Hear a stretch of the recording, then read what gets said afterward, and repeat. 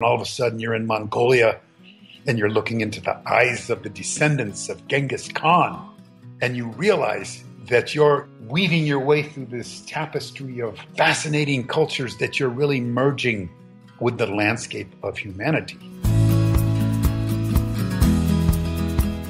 This is the Adventure Sports Podcast, where we talk to athletes, adventurers, and business owners from around the world of adventure sports.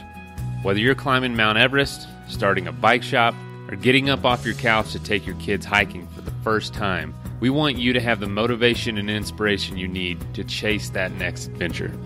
The Adventure Sports Podcast is brought to you by Camp Crate, the leaders in fully planned self-guided backpacking adventures, as well as backpacking gear rental. You can check them out at campcrate.net.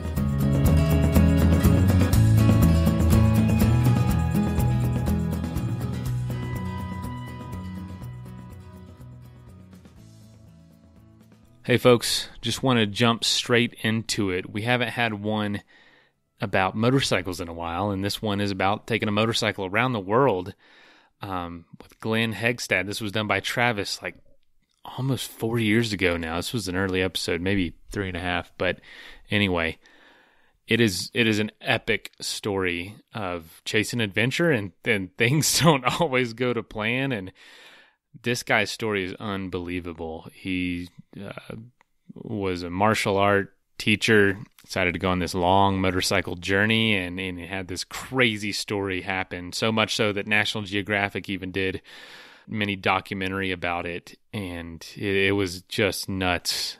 But, for a lot of us, for me included, my joints, my body will one day probably not be able to do all these things, and I want to do things, motorcycle will probably be in my future is what I'm trying to say. I'd like to travel by motorcycle one day, give that a shot, touring. And, stories like this kind of scare me to death from doing it. And this, I've heard others as well. But this is adventure, man. Adventure does not always go to plan.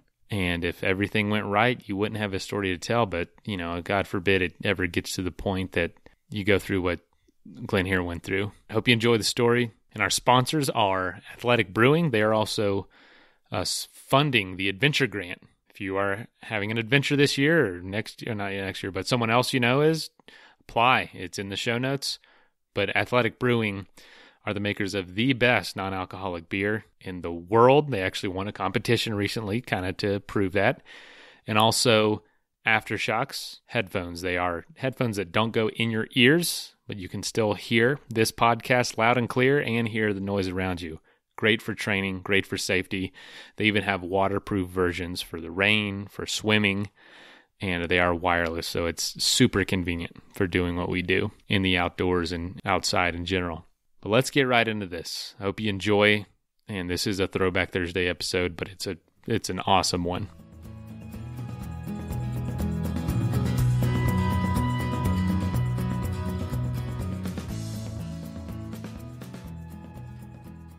In 2001, Glen Heggstad departed on a trip of a lifetime to the tip of South America, as numerous travelers have. But Glen's trip took a bit of a detour when he was captured in Colombia by rebels and held for 5 weeks. During that time, he was tortured and starved until he found a way out of his terrible ordeal. Even after all of that, Glen did something most of us can't even imagine. But instead of ruining the surprise, I'll let Glen tell you about his journey. Glen, welcome to the show. Hey, thank you very much for having me on. I appreciate it. Yeah. Great to have you. So you have a truly amazing story, and I can't wait to get into it. But for starters, let's get into how you ended up on two wheels from the beginning. You had a bit of a tough upbringing. What started you on motorcycles from the get-go? Well, I was probably like 12 years old, and my father and I built a little, we called them doodle bugs at the time, but it was like a little two-wheeled mini bike, and with a lawnmower engine. And so, as every motorcycle aficionado knows, once you get that two-wheel fever, it just never goes away. It just gets more intense. That's so, true. The more we ride, the more we think about one day, you know what, I'm not going to work. I'm just going to keep going and see what happens.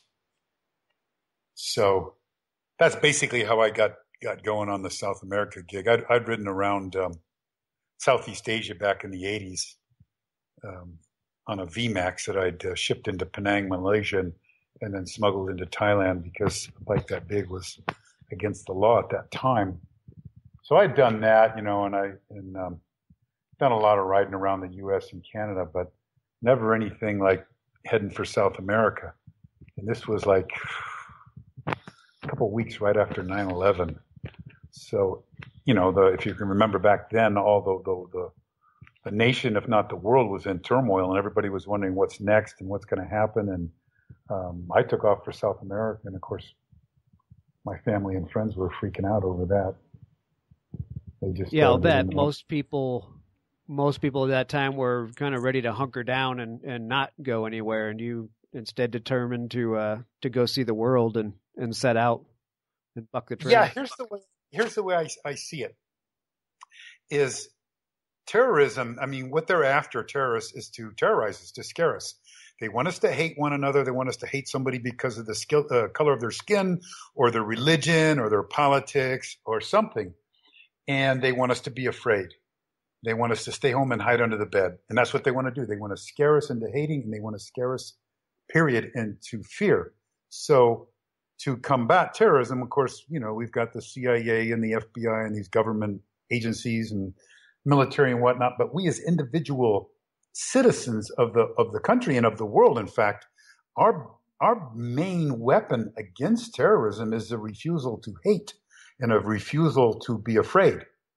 So it seemed to me that it was very logical to go now more than ever. And of course, my friends and family didn't see it that way.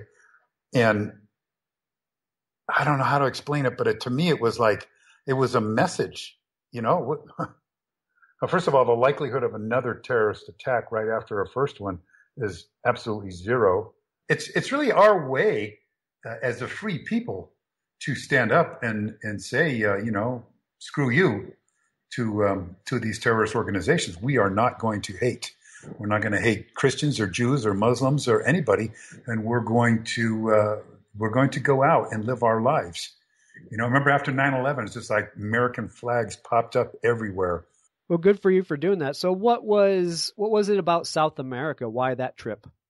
I was retired. I was competing in judo and Brazilian jiu-jitsu on a national and international level, and that just takes up your whole life. I mean, you don't have a life.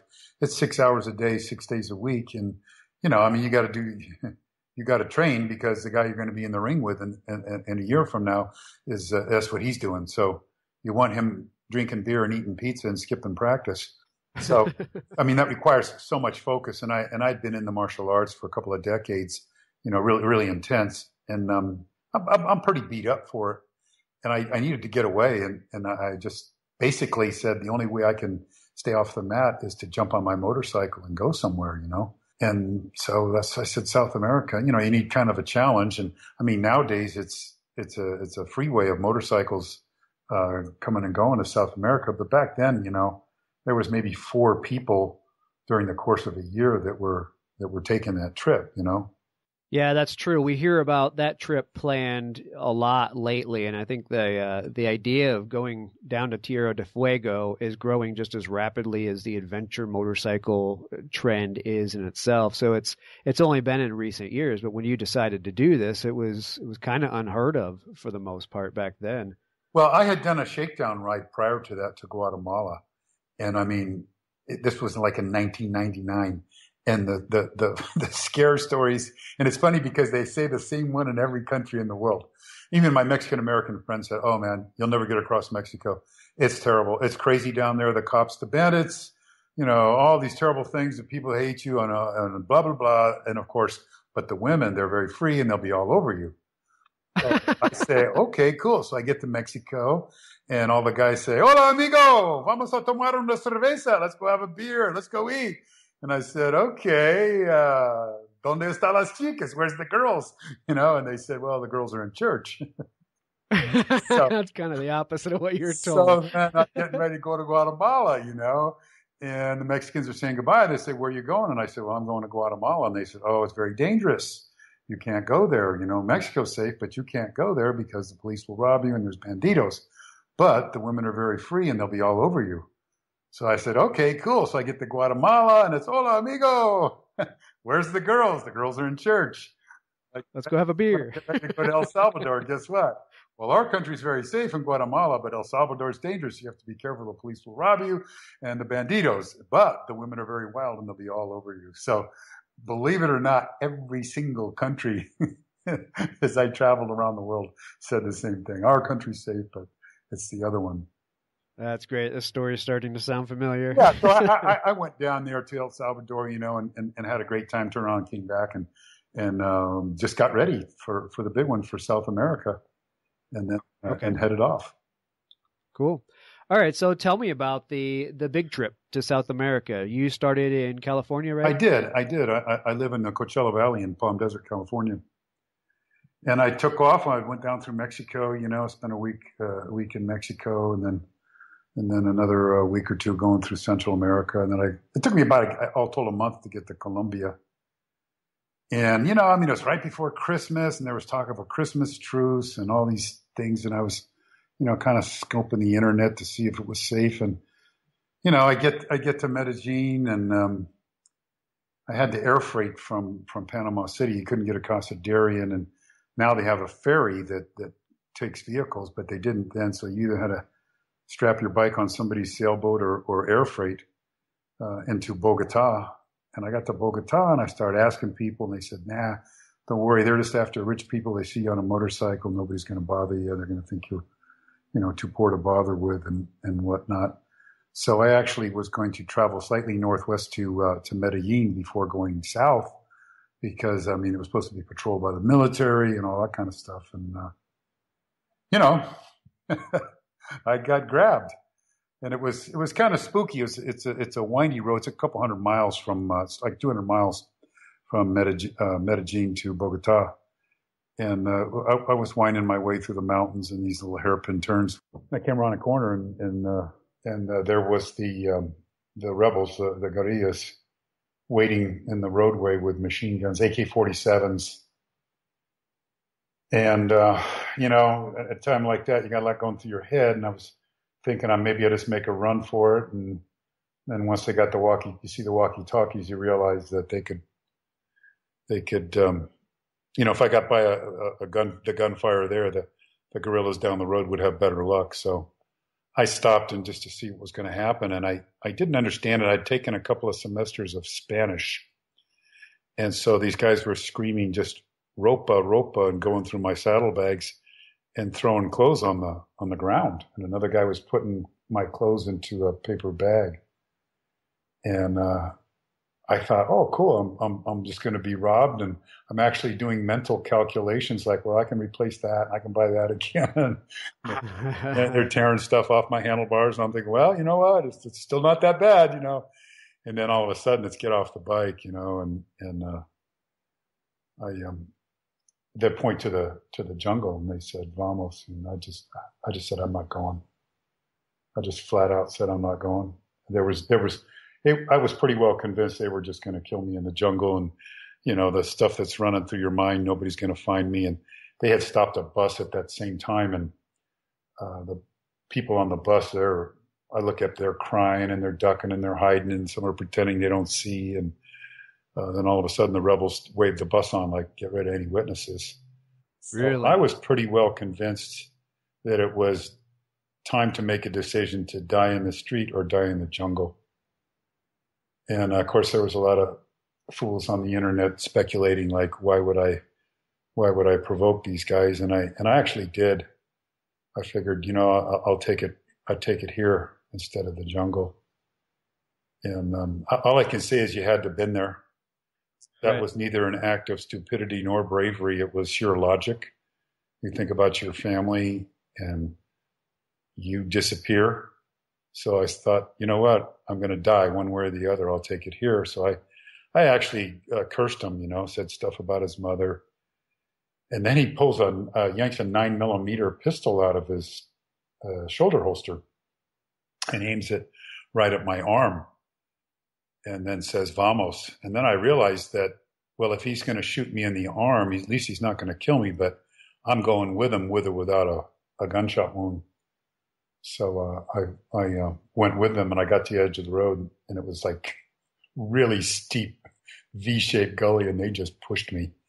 The only thing I could do was literally run as fast as I could, to keep my balance. And we did that for like 10, 15 minutes. And we just kept running and slipping and sliding, and it's raining and it's muddy. And we finally get someplace and they're on their radios checking in. And I asked them, who are you guys? And they're screaming with this campesino accent, hey, and I said, what's that? I didn't know. And he was even madder now that I never heard of him. So they said National Liberation Army, and I remember the last newscast I heard about them was Colin Powell just declared them a terrorist army. Yeah, you're thinking this is not good timing. No, I'm not, and I tell you, travelers, especially motorcycle travelers, we all have our own little tricks of the trade and things that we do with dummy wallets and sometimes false identification. So to get by different groups at different times, I had bogus press credentials, one that said CNN for leftist groups and one for if they were a right group. Then I had one to show Motorcycle Magazine, because you're going to get a different response for each one. The right wingers hate CNN.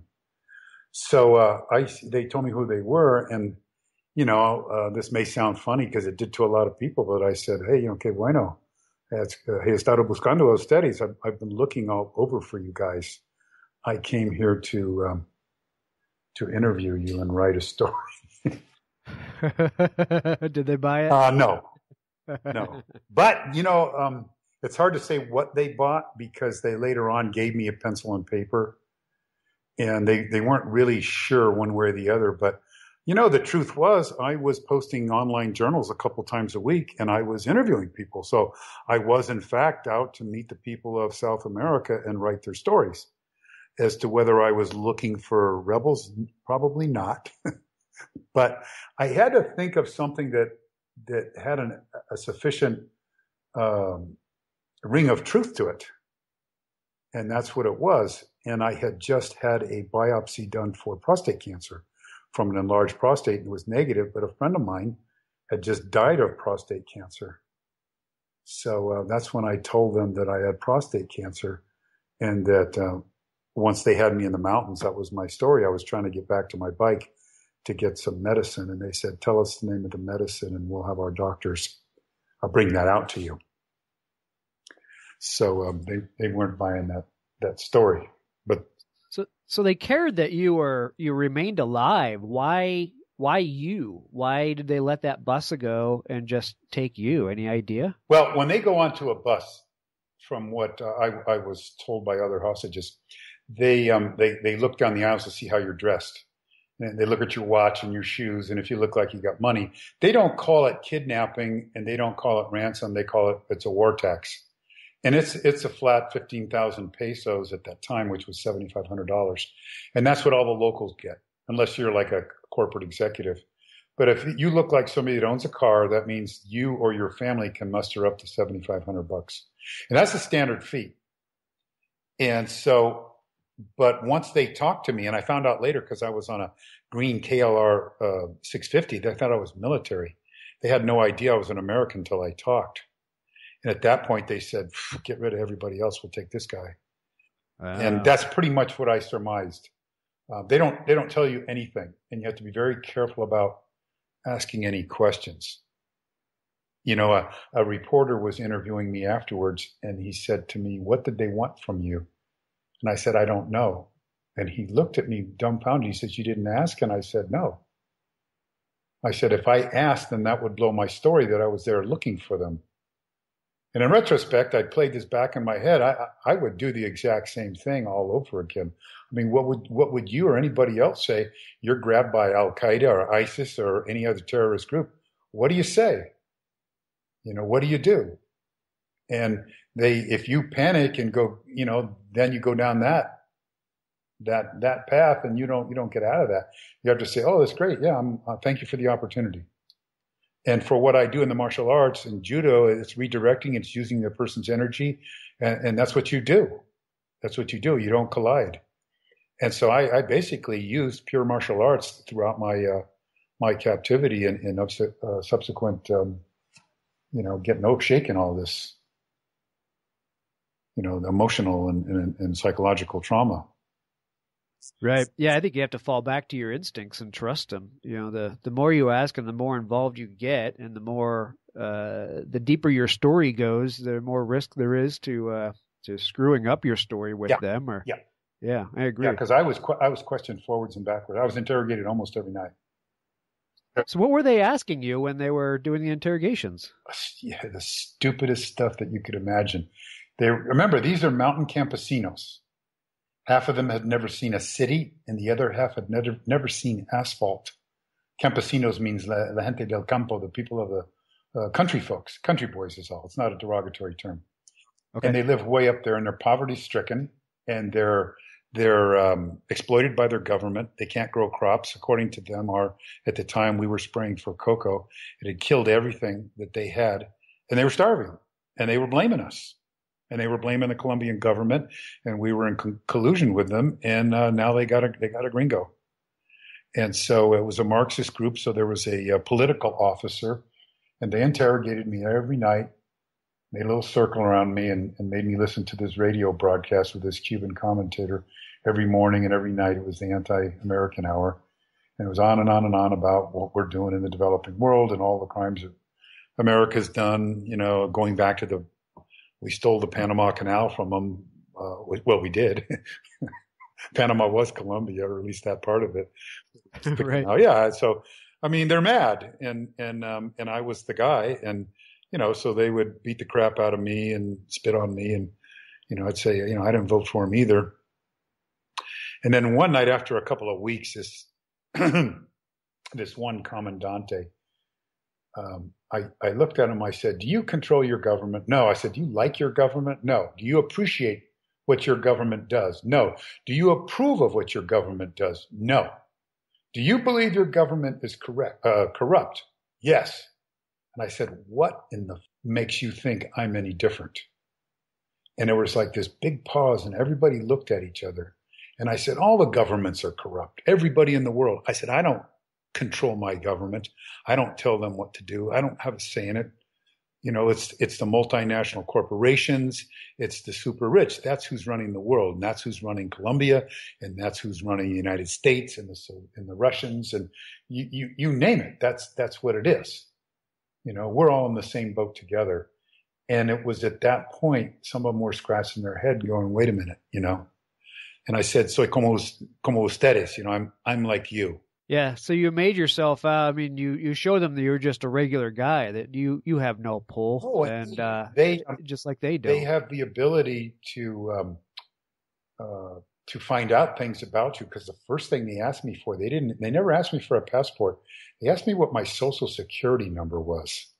Really? Yeah, and that scared me because I thought they would do a property profile on me. And at the time, I owned a ranch in the mountains.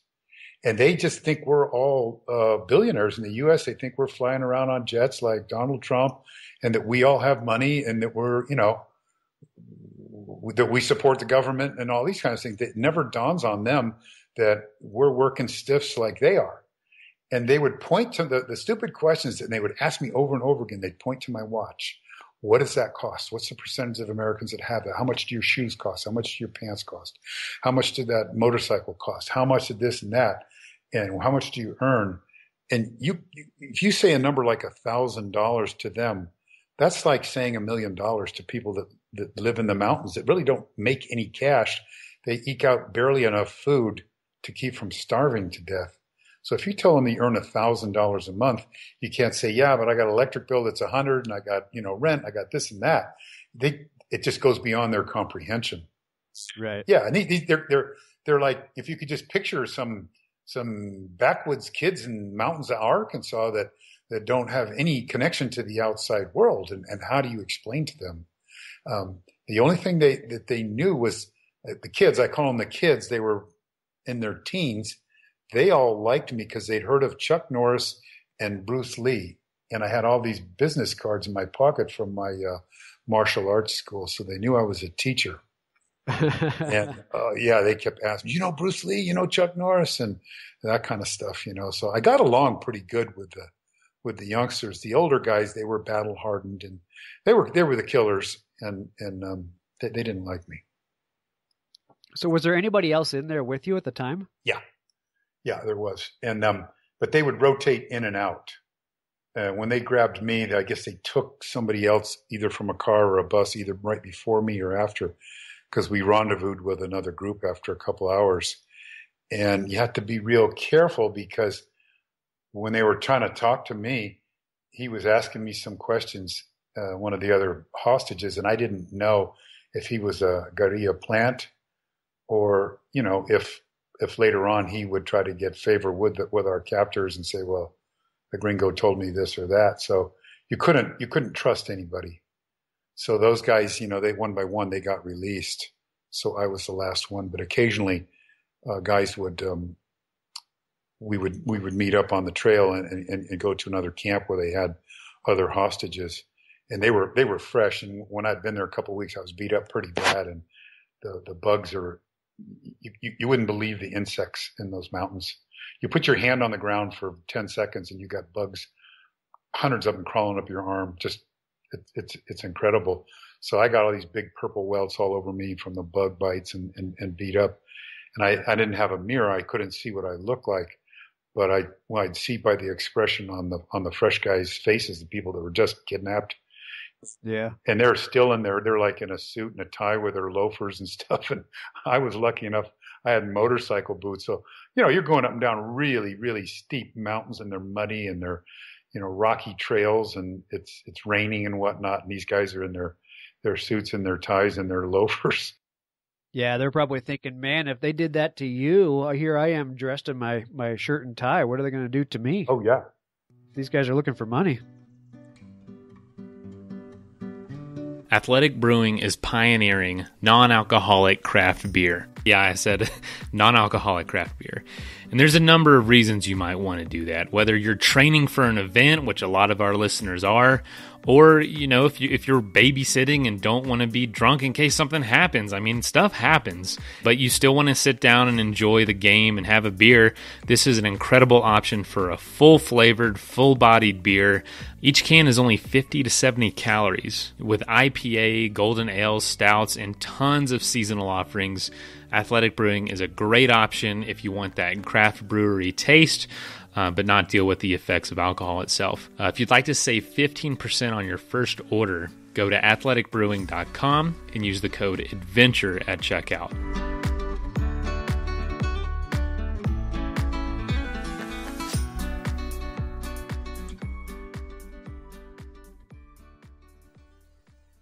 Did you ever feel like they were going to kill you at this point? Were you kind of convinced through what you had been through that they were eventually going to let you go? You just didn't know how long.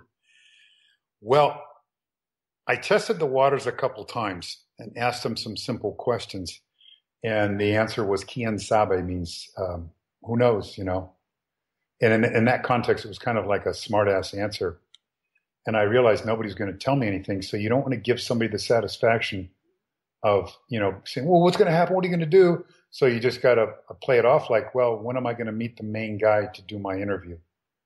And no matter what they were doing to me, I stuck with that. I never did are you going to let me go? And, well, I mean, in retrospect, all I can say is you had to have been there. Yeah. Right. If that's your story, that you came there, you can't start whining about, oh, let me go and this and that. I just said, hey, I'm here till I get to talk to the commandante, but I'm real sick with this prostate cancer. I do have to get back and get this medicine or I'm going to die. So were they buying the prostate cancer problem? I mean, you talked about them, give me the name of the medicine and we'll go back up to the motorcycle. What came of that? It's hard to say what they bought and what they didn't buy, but they weren't convinced strongly enough of anything. I did hear them arguing because the older guys, they just wanted to kill me. And they want, my guess is they wanted to do it real slow. And then I realized that they were taking orders and they were pretty disciplined actually.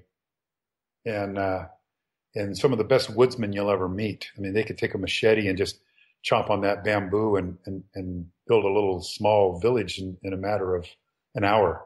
Where there was beds and platforms and chairs and all kinds of stuff. It was amazing what they could do and how fast they could set up a camp and then tear it down all down in 2 minutes and be wrapped and ready to go. if they thought, if the orders came over the radio, pack it up, get out of there. This was 5 weeks in this. How did you finally get out of this situation? Well, it's kind of a long story, but it was coming to a head. They had done a mock execution on me. They had done a lot of mind games. They were shining a light in my eyes every 15 minutes at night, and I'm chained to a tree, and so the sleep deprivation was really getting to me, and it was a constant stress level like you couldn't believe. I don't know how to describe it other than when people said, well, what did it feel like? Well, stick your finger in a light socket for 5 weeks, pull it out, and then imagine if somebody says, how do you feel? Describe what you feel. It was a stress level so incredibly intense. I couldn't, the psychological constant, what's happening? What are they going to do? What's this or that? And there's no one to talk to. There's no communication with the outside world. I didn't know if we were in World War III because all I know is a couple days before they grabbed me, I heard that the United States government was getting ready to go into Afghanistan looking for some guy named Osama bin Laden. And that was some kind of invasion. So I didn't know, there was no contact with the outside world. So this whole thing was the biggest mind you could imagine. And there's just nothing that you can do. You just have to bide your time and try to hold it together. And so they were beating me up, but then I realized, you know what? If they wanted to hurt me, they could hit me with a stick. They weren't hurting me. There was nothing broken on me. So I said, well, no broken bones means they want me to be able to march. If they want me to march, they want me alive. And that's all I could think of, is that hopefully cooler heads prevail and figure I have some kind of value to them. And we work it that way. And then they did a couple of these fake releases on me, and I started to go off the deep end. And I actually, what centered me was catching them laughing at me. And I don't know how to relate that, but it changed everything. It changed the whole dynamic. It's kind of like if you were being robbed and you got your woman with you, and some guy pulls out a gun and says, give me all your money. And okay, just let us go. You're thinking about protect your gal, and you give him all the money. Then he reaches over and he starts rubbing her ass and goes, hey, that's pretty nice. I might want some of that. That changes the dynamic, correct? Yeah, there's no doubt about that. That's a different mindset. Okay, so that was like, you cross the line, we're going for broke now. So that was what changed it to me when they laughed at me. And then I said, you know what, I'm gonna bring this thing to a head. So I remembered when I trained in my Chinese systems, we did lengthy fast, usually 3 days, but some I'd done at 10 days. And so I knew what I could do. And I was already, basically dying of malnutrition. And so I just went on, I said, I can't eat. I won't eat anymore. So I went on a hunger strike.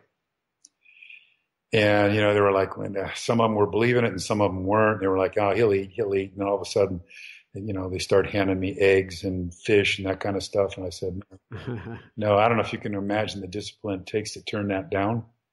I'm sure. And, but the interesting thing is on a fast, it's just the first 3 days. And then, it doesn't matter. And strangely enough, the reason we do it in meditation is because the thinking becomes so clear that your senses awake.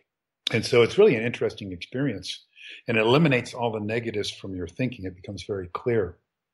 So I basically did that, and that wasn't happening fast enough. So I said, I got to convince them that I'm dying. So I needed blood, and rather than, there was no way to cut my body to get the blood out.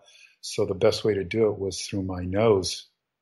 So I still had my motorcycle keys, and I shoved the key up into my nose.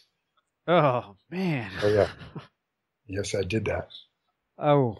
And I wiggled it around a little bit, and sneezed and got a little trickle, but I needed a lot. So I put my key up there and smacked myself. And then I got a good flow going and directed it around my crotch. So when the sun came up, they looked at me, and then all of a sudden they're like, "Oh, sangre," which means blood, and they're on their radios, and there's like mass panic. They go, "What's that?" And I said, "I told you, I got prostate cancer. I'm bleeding inside. I'm dying." So in other words, this was my last ditch effort to convince them. My gamble is that they'll do something to get rid of me, some kind of deal, whatever, to get rid of me while I'm still alive. If I'm dead, there's no value. Right. Just by the fact that I know there was guys in that camp that wanted me dead, and the fact that they didn't do it was they were taking orders from a political wing somewhere. So I didn't know, was my government aware? Were they broadcasting bad things about me or bad things about the government using me? Or I had no idea, because they had beaten me and made me sign documents and that kind of stuff. And I don't know what the hell I signed. And anyway, as it turned out, they sent one of the big honchos out from the city, and he'd clearly never been in the country before. And he walked in, they had me on this cement floor in this deserted ranchita. And the shock on his face, he turned and looked away, because there was blood. It looked like they'd been slaughtering hogs in this room. This is after I've been doing it a couple of days, and he turned away, and I said, "Now you look at me. Don't you turn away. This is how you solve the problems of Colombia. You do this to me." I said, the irony is I was on their side. I had written articles on behalf of the Campesino movement throughout Latin America, and I was a supporter of these guys. And this guy couldn't look at me, and I kept screaming at him, "You look at me, don't you look away." I was a mess. I made sure that blood was smeared all over everything. And he was clearly freaked out. And so he left, and this one nurse, she said she was a doctor, but she was pretty cool. She came in and she's crying and stuff. And she goes, you're getting out. He's ordered your release. And I said, "No, they've said that before. I don't believe him." And she says, "No, when Roberto gives the order, you're being released." So by that time, I lost my strength. I couldn't stand up or walk or anything. And this one commandante, who was kind of leader of the pack for doing all the to me, and he came in and he screamed at me, "Get up." And I said, I can't. I won't. So they had to pick me up, and they threw me over the side of a mule and started walking me on. I didn't, frankly, know if they're taking me out to shoot me or to free me. I didn't really know.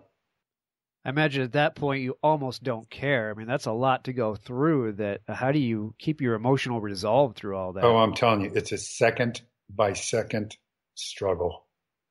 The hardest. If you combined every negative experience in your entire life and compacted it into 1 second, that's how 1 second is in your captivity. It's horrible.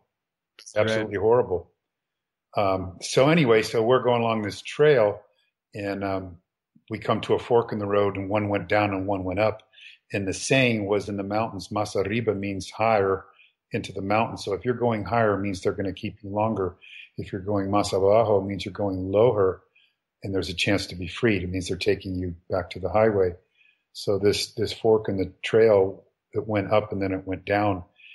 And I looked down, and there was a river and there was a dirt road, and that was the closest thing I'd seen to civilization in 5 weeks.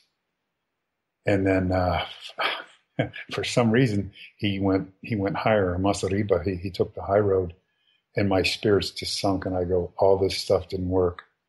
Oh man. Didn't work. And then next thing I know, a couple hours later, we started descending, and I looked down into a clearing, and there was a white SUV with a big Red Cross on the roof and Red Cross emblems on the door. And I said to the guys that were leading the mule and the soldiers, I was cursing them. I said, "Take me back. I don't believe it. Take me back in the mountains." And I tried to turn the mule around. I said, "I'm not going. Take me back." Because I couldn't. I don't know how to explain it, but I couldn't let myself believe it. Yeah, after all, that couldn't be real. Well, because they had done the false release thing before, and I felt myself going over the edge, and I realized if they let me do that again, and I was told that was a tactic they were doing because they were going to give my body back in one piece with a broken mind. That was what the girl told me. So I get down about them, and I fell off the mule, and they helped me back up, and this lady walks up, this Italian lady, wearing these little wireframe glasses. I didn't believe her, I couldn't let myself. So she says, "Hello, Mr. Heggstad. My name is Annalisa De Paolo. I'm a delegate from the International Committee of the Red Cross, and I'm here to take you to a representative of your government. And what I didn't put in my book was I just cursed her. And I said, I know you're one of them, and I'm not biting on this. Just take me back in there. Skip this charade. And she said, no, I know exactly what you're going through, and I know that you can't comprehend what's happening. But she says, I have documents here that I have to get the Commandante to sign for the prisoner exchange. Suddenly they're going to go by international protocol. Yeah, right. And she said, it's going to be about 15, 20 minutes, and we're going to put you in that wagon and get some water into you. And then we're taking you to Medellin. And so I'm sitting, and I'm like a babbling idiot, I'm just, I can't talk. I can't think straight. And I'm trying to drink water, and because I'd eventually stopped taking water too, fluids. And so I couldn't hold anything down. And next thing I know, we're in the wagon, and we're driving, and I'm yelling at her. I said, you don't know, we will never get out of here. This whole mountains are full of rebels. And it was all rebel-held territory. I know, I saw them, And she said no, and she held up her Red Cross ID, and she said, no, we have clearance from all the groups. Even the FARC knows we're bringing a prisoner out. So we have clearance. We're a neutral organization, and we have permission from all the rebel groups and the paramilitary, the military groups too, to get you out safely. And I didn't believe it till we pulled up to the Red Cross Center in Medellin. And that was a prison in itself. Big steel bars on the door, just like in a prison, thick steel bars. And they brought me in there, and then I'm like, wow, maybe I am free. And the first call in the Red Cross Center is my best friend, and at the time, my senior black belt in the judo school. And his first words, he doesn't say, are you sick? Are you tired? You want to come home? Did you break your leg? He goes, don't worry, brother. Another bike's on the way. That's incredible. So were you thinking, no way in hell I'm not taking a bike, I'm coming home? Or were you thinking, yeah, get that thing over here? It never crossed my mind for a split second to turn around. All I ever thought of was, I didn't know if I was getting out. I had to make the assumption that it would be years. And I just thought, well, if it's a different time of year, then I'll go down the East Coast through Brazil and then come back up the West Coast, depending on the weather. It just never for a second entered my mind to turn around. I don't know if it's difficult to believe or whatever, but that was the only thing that kept me focused, Yeah, it's difficult to imagine, but do you think that was part of your resolve to get through this whole ordeal? Is that you said, I'm going to get past this and I'm going to put it behind me by continuing on the journey that I left for? Well, in martial arts, we learn, on higher levels that you do everything you say you're going to do. It's all about goal orientation. I'm going to do this, and the only thing that will stop me is a bullet, and it has to be between my eyes. If you wing me, I'll just keep coming. And that's the mentality if you're going to compete on a national and international level, and not just martial art and anything. Your determination, it's on a different level. So it never enters your mind to stop or to quit. You have to tell people that are really hardcore athletes, you have to strap them down if they're injured, because we'll continue to train, we'll continue to compete with an injury. We just won't stop. That's just the way it is, And I said, that's where I'm going, to South America, to the tip of South America and back, and that's where I'm going. And that's it. And I mean, you could call me a fool or whatever, but probably the safest thing would have been to go home and go to therapy and all that, which, to me, it was all about, I turn around, they win. And I got an argument that the FBI hostage release team, come up on an embassy plane, pick me up. There were actually 4 Cuban FBI agents. They're Cubans born, originally, but they were FBI agents, American citizens now. But so, they said, we have a plane. They're going to debrief me and all that stuff. And they said, we have a plane. We're going to take you back to the United States, put you in the hospital. And I said, no, I'm not going to the hospital. And they said, well, yeah, you are. And I said, no, I'm not.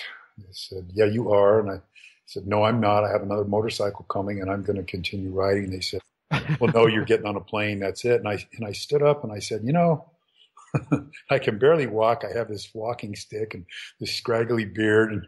And I look at him. I said, I'm damn tired of people with guns telling me what to do. I'm walking out of here right now. If you don't like it, you can shoot me in the back. And the doors are these electrically operated doors, and they fling open, and I don't realize it, but we're on the tarmac of the Bogota airport. So I'm stumbling down the tarmac of the airport with these 4 suits chasing me down there, and jets are taxiing around us. And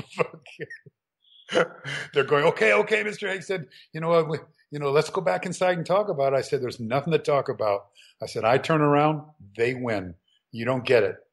I said, what the hell's the matter with you guys? Why aren't you helping me? I'm an American. You're an American. Why aren't you helping me? And they looked at me with this bewildered look, and they said, you're serious. You really want to continue. We thought you were just crazy and didn't know what you wanted. I said, I am definitely crazy, but I know what I want, and I got to continue. If I don't continue, they win. And they said, okay, bravo. Let's go back in and talk. And they pulled their money together and made a loan for me till I could get money transferred down, and got me to a hotel. And you can't rent a hotel anywhere in Colombia without a passport. It's a felony just to keep track of people and stuff. And I didn't obviously have a passport, and they couldn't even do it. So I found the last hotel I'd been at, and they had my copy.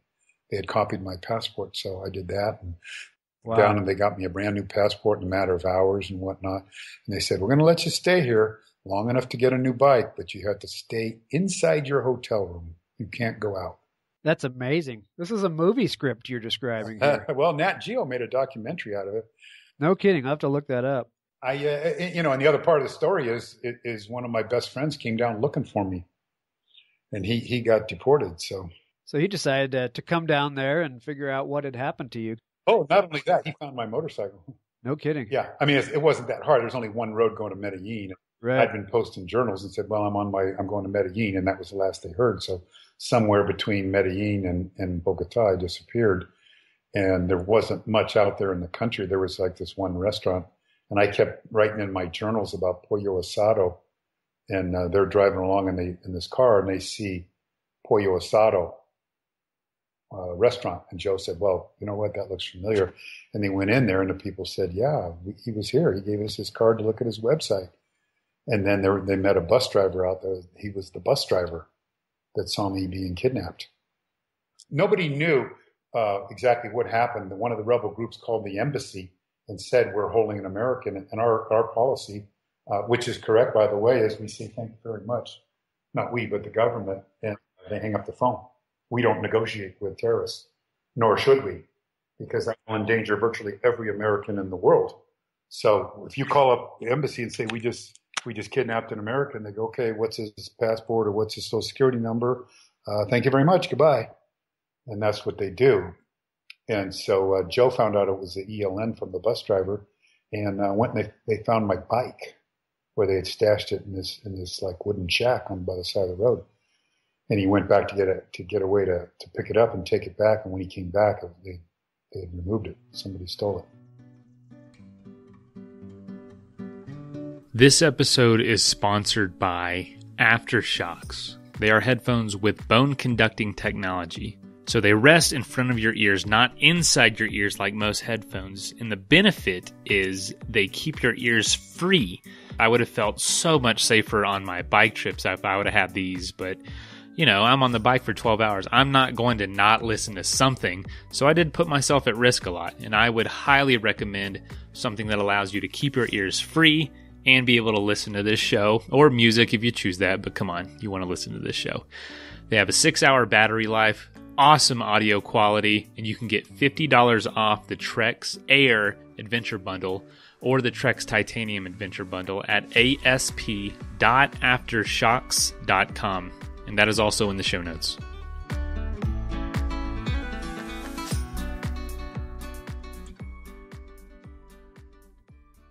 I continued the trip, went down to South America, made it down to Tierra del Fuego, came back. My brother flew down and air freighted his bike into Panama and rode back with me. And then 6-7 months later, I decided, you know what? As a collective middle finger to terrorists around the world, I'm going to keep riding around the world. And so BMW gave me a new 650 Dakar. And I took off, air freighted into Tokyo, rode around Japan, and caught the ferry over to Vladivostok, right on the North Korean border there in Siberia, and rode around the world, 57 developing countries, spent a couple years out there, had my little one-man tent. I met the coolest people on planet Earth. The deal for the bike was BMW said, you owe our dealers in Southern California 4 slideshows when you come back. Nobody knew what I was going to do. They thought I'd ride around Europe, maybe go to the Kremlin. I brought them pictures of camping out with the Mongolian nomads, living with cannibals in Borneo, and naked natives, spear-toting natives in Africa, and women with plates in their lips, and just the most incredible photographs, and gave a really great show. They flipped out over it. The dealers, everybody wrote to BMW North America. They hired me to do 26 shows nationwide. I ended up doing a career in motivational speaking for this. In fact, I will be speaking at Long Beach, the Progressive International Motorcycle Show, on the weekend of November 20th, and then in October 30th, weekend of October 30th, in the Motorcycle Show in Portland, Oregon. It's the biggest bike show in North America. And I'll do probably 4 shows in each one of those events. Oh, very cool. So BMW got a heck of a lot more than they even bargained for. Absolutely. Absolutely. So tell me about the books. I mean, you went through this whole ordeal and you continued on to Tierra del Fuego, and then you did the BMW sponsored trip across Siberia, Mongolia, that whole area from Japan down to South Africa. How did you take this experience with you on the road when you did this other trip? I imagine this tarnished your view of the world a little bit, at least. It had to, but I imagine, obviously you see the good in people, and there's a lot more good in the world than there is bad. So how did your next trip, how was it affected, or what did it do for you? Every disaster is also a springboard to the next level, depending on what your attitude is. And when I came out of that jungle, I had 2 options. One was to go down that path of anger and hatred, resentment and revenge. I thought the only way I can survive this is, believe it or not, forgive, turn the page. And I never allowed myself one split second of negative emotion for that entire experience. Because if I went down that, there's no way back out of it. Right. Good point. And that was a pretty hard lesson to learn. But when you carry negative energy, you punish yourself. to have me flipping out in anger and gritting my teeth and having nightmares and dreaming of vengeance of what I'd do if I caught these guys that tortured me and this and that and go off all that. I just wasn't going to let it happen. I wasn't going to let it happen. They would just continue to punish me if that happened. And I have a feeling that those higher ups, that was their goal. They know what the outcome of that is. The captors, mind you, they don't know what they're doing. They're just following orders. But I just wasn't going to let that happen, and really living well is the best revenge. So I grabbed a motorcycle, and it's just like if you hitchhike somewhere, you meet the best people in the world, because that's who has a heart, who picks you up and takes you home and feeds you or gives you a couple bucks. And it's the same thing in travel. Whoever invites you home, it's the people that come up and talk to you when you're traveling. So when you're traveling around the world, you're going to meet the nicest people on the planet. It's this, I don't know how to explain it. When we ride motorcycles, we don't see the landscape. Any motorcycle rider that's been around a while will tell you, when we ride a motorcycle, we don't see the landscape. We merge with the landscape. We become the landscape.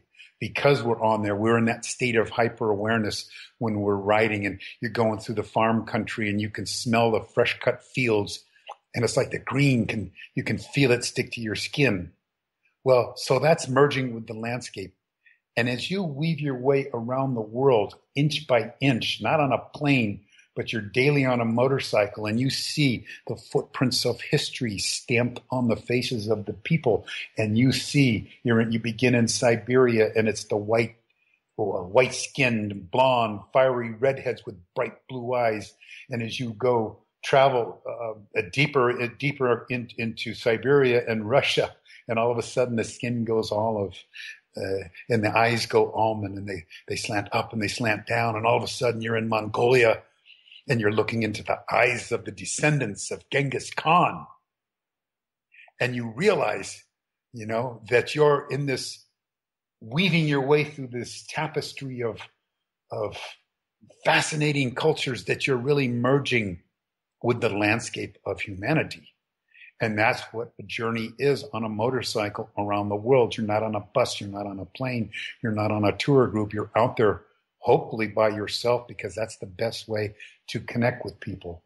And every day you're meeting somebody that's fascinating and absolutely thrilled to meet you and absolutely anxious to do anything they can do to help you on your journey. So any overland traveler will tell you the same thing as I will tell you now. If you want to restore your faith in humanity, take a trip for the developing world overland alone, and you will be so amazed at what people do for you, the outreach, and how the people with the least are there to share the most. So as I went across into Mongolia, it was the Mongolian nomads, it's in their Buddhist karma to care for a stranger. I'd be camped out in the middle of the Gobi Desert, off-road, just using satellite navigation. So, and I can look, and there's nothing for hundreds of miles in either direction, just sprawling out to the horizon. And every morning when I woke up, there was a little bit of dried yogurt and goat's milk outside my tent. It was the nomads. They knew I was there, and they took care of me. And sometimes I never saw them, and they were always, if I did, flagging me over to give me water or bread or something. And It was like that all through from the Russians, and the Siberians. I'd be in a little Siberian town, and they're just poverty stricken in these crumbling shacks and whatnot. And they would pick me up and carry me inside to their homes and feed me their last crumbs of bread. And in the morning, I'd try to hand them some rubles, and they'd get furious and they'd slap their heart. And no, hospitality comes from the heart, that it can't be bought. And you can't help but consider the irony at that very moment. Our respective governments have targeted thermonuclear weapons on one another, and yet here's the Russians when I meet them face to face. They can't do enough for me. They love travelers, and as soon as they found out I was American, they took care of me all the more. So, you just can't overlook the irony of that, and that's when it dawned on me that governments may not get along, but people do. Left to our own devices, I think the world would be a lot better place if the government stepped aside, if we did things to increase travel, and we get out to know each other and speak each other's language, and you suddenly realize that, maybe it's not a good idea to kill these people. Yeah, I'll drink a beer to that. You're absolutely right. We're just all people trying to live a good life in this world, and that's what you managed to witness, traveling around the world as you described. Travel anywhere. It's all relative to your last experience. It's adventure travel if you've never crossed a state line, if it's your first motorcycle trip going camping.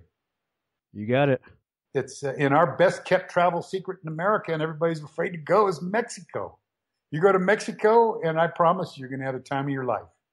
Get down below that border and the last of the American influence, and you get into Mexico, and you will be greeted with open arms. I promise you. I guarantee you. And you will have the best time. I never heard anybody come back saying, I wish I didn't go. No, I haven't either. It's all the same thing. It's adventure travel. And I obviously advocate motorcycle adventure travel, but it's certainly not limited to that, because I backpacked around the world. I've done everything from chicken bus to on foot to the Himalayas twice, and, hiking and going on river boats. I'll do any way I can do it. But motorcycling is really the best way to go, because you got your own transportation. But the hospitality throughout the developing world is overwhelming, indescribable. And it's everywhere, every day, whenever you stop to talk to somebody, because they see you, and you got this motorcycle that they've never seen before, and this the riding clothes that we wear, the space age plastic suit, and they're like, well, who are you? What are you doing? And I got down with 10 different languages when I traveled, because it was so important to me to communicate with people. The first thing I do when I crossed a border is I just go to the first dirt floor restaurant by the side of the road and park my bike and get off the bike and go sit at a table full of people and smile at them and shake their hand. And I pull out a pencil and paper, and I'd point to a salt shaker. And if it was Spanish, I'd say, ¿Cómo se dice? what do you call this? And they would say salt. And I'd write down salt equals salt. And so I would just do that for everything on the table. So what I'm doing is I'm getting my dictionary of relevant terminology. For the next 2 hours, I have been conversing in either Arabic, Russian, Bahasa Indonesia, whatever country I was in. I was down, and you get your 5 W's, and you can carry on a conversation with somebody, very rudimentary, very basic conversation, but you can, find out where something is and direct them how to cook your food and how to say no onions. And everybody wants to be part of your journey. If it's just handing you some fruit, or if you're cleaning your bike, they're over there doing it with you, or if you're tightening your chain, they're handing you tools. There's just everybody that sees you wants to be part of the journey. They want to know you. They want to talk to you, and I would burn DVDs of pictures of my trip, and I would hand them out to people. And that was like handing out $1,000 bills. It just, yeah. And, just overwhelming gratitude. Even in Mexico, when I hand out slideshow presentations of my Earth ride with this, it's 325 pictures with translated into Spanish subtitles and whatnot, and I'll give those out to people, and people send me email. Oh, we showed that to our neighbors. Everybody came over every night of the week to see it, and we sent it a DVD to the school. They played it in all the classrooms at the school, and yeah, I mean, it's not a big deal here, but in other countries it certainly is. So gift giving is really important in the developing world, much more than giving money. Right. So let's go into your books a little bit, because I want to use that transition of gift giving and people learning more about your journey. Where can they find the 2 books? Describe, tell me what the books are and where people can find them. Okay, you can find them on Amazon.com. My name is Glen, Glen, Heggstad, Heggstad. I have a website, easy to remember, strikingviking.net, not .com, .net. The Boxing Norwegian, strikingviking.net. It's got all kinds of information. We donate 100% of the royalties from both of my books to international aid organizations building schools in the developing world, primarily Room to Read, where we are busy building schools in Cambodia and Nepal. I don't accept one single penny at all, never have, never will, for any of my books or international projects for that matter. So you buy a book, you really do a lot. There's a lot of good energy behind the projects. Well, excellent. Good for you. I think, and I really wanted to make sure that we got that out there, that the proceeds for these books go to charity. You're not getting stuff from these. You're giving back to a world that has given so much to you, even if a piece of it has beat you down a little bit. I think your story is not about the tragedy that we just went through. It's an amazing story, but I think your story is about healing. Your body, your skin, your arms, they all heal fairly quickly. It's about healing the mind. And I think every move you made after that experience in Bogota was about healing you. And it's probably more than you could have ever done by going to therapists and going the regular route. By you getting out there on the motorcycle and finishing that trip and taking your other trips, you managed to heal your mind more than anything else would have. So that's the true amazing story here. Well, and in all honesty, I have nothing but gratitude for those guys that grabbed me. One, I sympathized with them before and after for their cause. I was on their side. They're desperate. They're starving. They acted in a state of war. Men do things they wouldn't ordinarily do. But also that was the best experience ever, because that launched me into going around the world. Had that not happened, I would have rode to South America, said, yeah, I sowed my wild oats. I did that. And, now I'm back home. But because of that propelled me into that world ride. And I met the coolest people, had the best experiences. And the title of my second book is called One More Day Everywhere. And the reason we call it that was when you come back from a journey like that, you're asked all the basic questions. What was your best experience, and what did you learn, and this and that. Of course, the one comes up, they say, do you have any regrets? And I said, the only regret that I have is that I didn't spend one more day everywhere. And somebody was standing in the crowd. They said, there's the title to your next book. That's great. I was wondering about that. That's Well, I great. got to tell you, I mean, I was on a tribal level most of the time, and only a couple of days or a week in a village where there's no electricity. I mean, I'm a primitive village, and you're most of the time doing sign language and whatnot, but you're taking their picture for the first time and showing it to them on a digital screen and on a computer and all that. I mean, you bond. In a couple of days, you bond, and then when I'm loading up my gear, they're looking at me and I'm looking at them, and it hits us. We're never going to see each other again. So we all got a little misty-eyed, and I said, I'll never forget you. And they said, no, you'll go to your home country. You'll never think of us again. I said, I have your pictures. So if you ever visit my home, there's about 30 or 40 pictures on the walls in my house. So every time I walk down the hall, I look into the eyes of the people that befriended me and that I stayed with. So, That's great.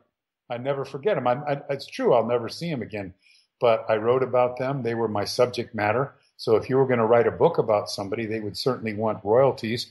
And there's no way for me to go find these people to give them royalties. So it's a big circle of giving out there. So my logic behind this is I may not be able to repay the people directly who befriended me and cared for me and shared their hospitality, but I can certainly keep that circle going, and that's the reason for that. Yeah, you're paying it forward. Very good. I believe so, and I'm certainly not the only guy out there. There's a lot of guys that do it a lot more efficiently than I do. Oh, you're doing something great, so don't downsize it. So I want one more story out of you before I let you go, and I'll let you pick what kind it is. May it be an inspirational story, a funny story, or just an amazing experience that you had on your travels that is inspirational in itself, something to look up to. Oh, you're talking about every day. Well, let me say, probably the longest sustained physical challenge that I ever encountered in my life. First of all, I'll give you a little background. Crossing Siberia at that time was pretty rugged. There's 1,000-mile stretch between Chita and Khabarovsk that a lot of guys put their bike on a train. It's pure 1,000 miles of motocross, hardcore motocross, mud and whatnot. That was pretty tough. My friend Jimmy Lewis got me through it. I took a Jimmy Lewis riding course a couple of weeks before I left for Siberia. He taught me more in a weekend than I'd learned in 30 years of motorcycle riding. So that helped. And I thought Siberia was the toughest thing I'd ever done. I got to Borneo. I set the world's record as the first guy to actually loop the island. It was 3,000 kilometers, and I realized why no one had done it before. They had more common sense. It was just mud, bogged down mud. I mean, you'd ride 10 hours and make 30 miles.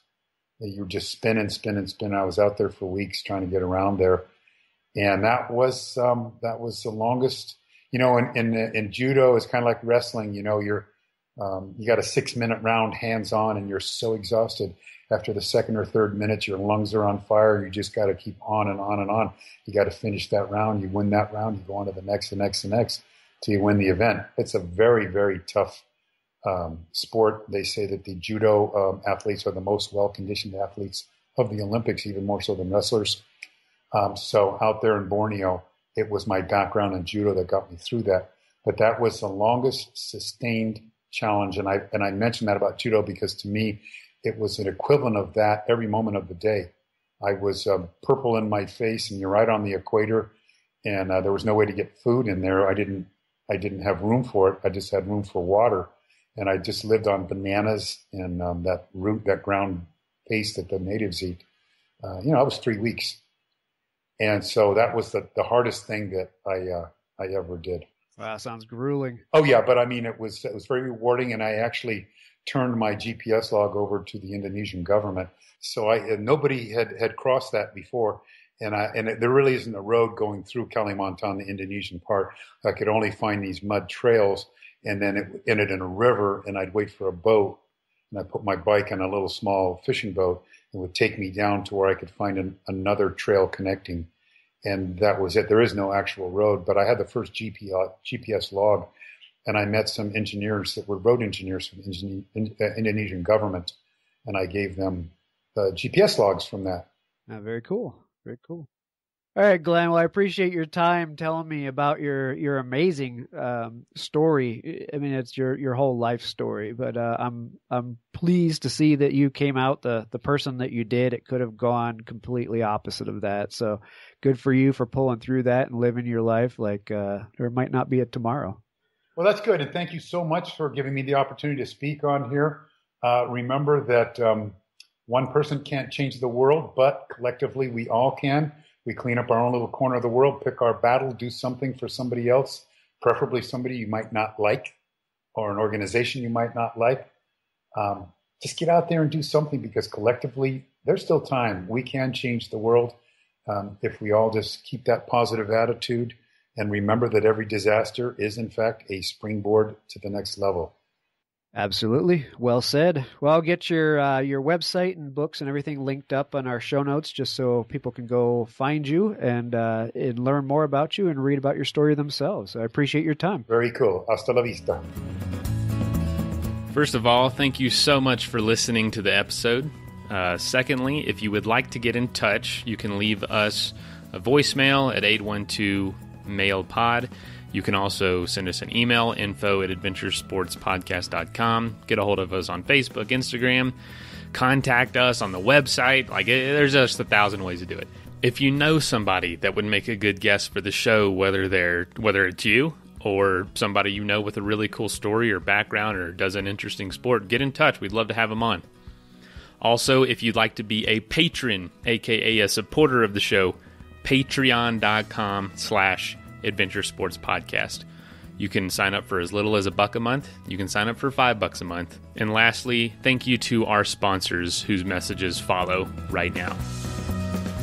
Go to athleticbrewing.com and use the code ADVENTURE at checkout to save 15% off the best tasting and lowest calorie non-alcoholic beer you're ever going to try.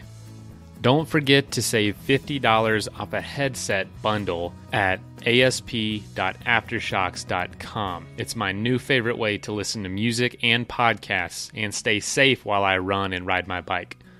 After all this adventure talk, if you need to go to a place and buy some gear and talk to an expert, go to backpacktribe.com. They can help you choose the right gear, and they have the expertise and know-how with each piece of equipment. Now get out there and do something crazy.